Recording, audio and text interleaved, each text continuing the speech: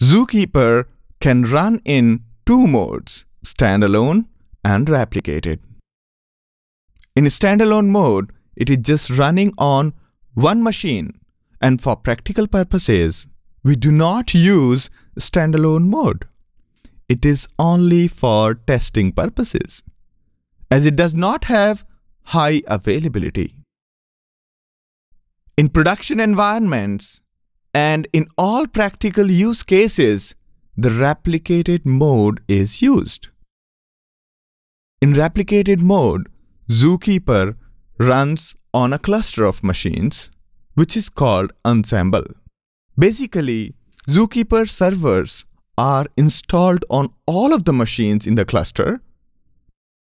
Each Zookeeper server is informed about all the other Zookeepers in the ensemble.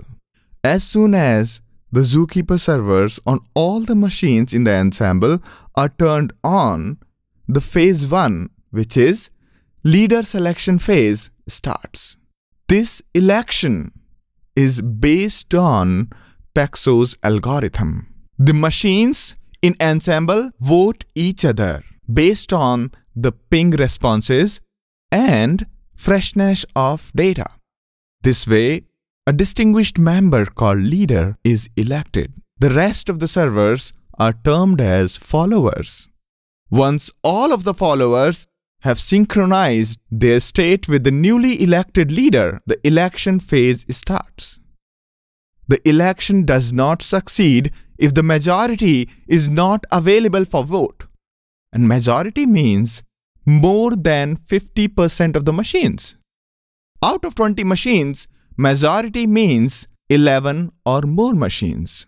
If at any point the leader fails, the rest of the machines of ensemble hold an election within 200 milliseconds. If the majority of machines are not available at any point of time, the leader will automatically step down. The second phase is called atomic broadcast.